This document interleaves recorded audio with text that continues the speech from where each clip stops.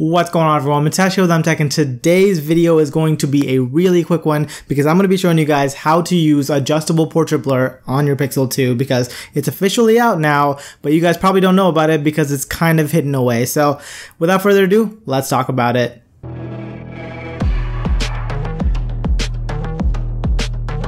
Alright guys, so let's talk about adjustable portrait blur, and the first thing you're going to want to do is of course take a portrait picture. So once you've got a portrait picture taken that you want to adjust the blur on, you just open it up in the Google Photos app, which I have open right here, and then what you're going to do is hit that little toggle button. You can see the couple switches down there. Once you hit that one, hit that same looking icon again, and there you will now see an option at the very bottom called depth.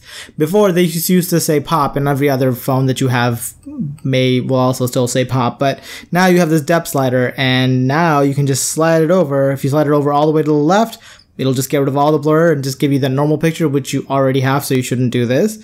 But you can also slide it all the way to the right side and get like the super blur, and you know, sometimes this can look really good. Me personally, I tend to stay away from that super blurry look, go a little bit softer, and you know, have something that you like. So once you've got it done, you can obviously hit that save copy button at the top. But there's another feature that I forgot to tell you guys about where that's also came, and that is color pop.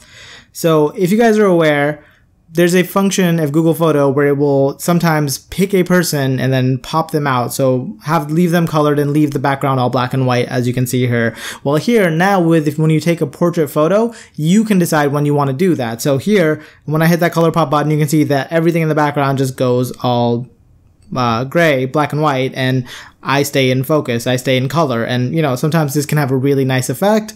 Sometimes it's a little too much. But it's up to you. If you want to use it, you do have this option. So I think it's really nice. I think you shouldn't overdo it, but you know, having one or two pictures like this can really stand out. So it's a pretty nice little feature that they've added. And yeah, that's pretty much it. One of the other things you should know is that now with the depth feature, you can also readjust the blur. So if you want to have something else in focus, you can actually just tap on the picture and it will readjust it. So you can see now that I've tapped somewhere else on the photo, I've become blurry and the background is now in focus, and also it switched up the color pop. It takes it away too.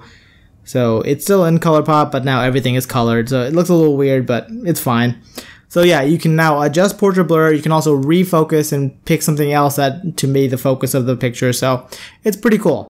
But yeah, that's pretty much it for this video. Thank you guys so much for watching. If you guys found this tip useful, go ahead and hit that like button and subscribe to see more videos like this where hopefully there's other features that come out that I can tell you guys about. But yeah, with that, that's pretty much all I have for you guys in this one. I'll catch you guys in the next one.